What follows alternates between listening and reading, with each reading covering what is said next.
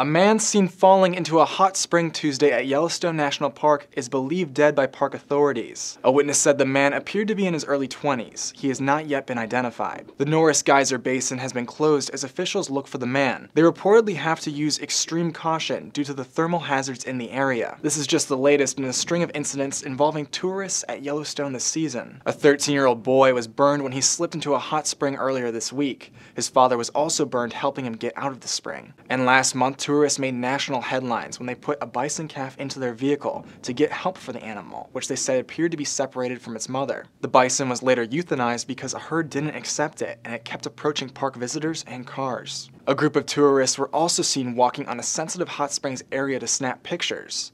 They were a part of a group called High on Life Sunday Fun Days that travels around the world taking photos for social media. That group ended up posting an apology and pledging to donate $5,000 to Yellowstone. For Newsy, I'm Ryan Beek.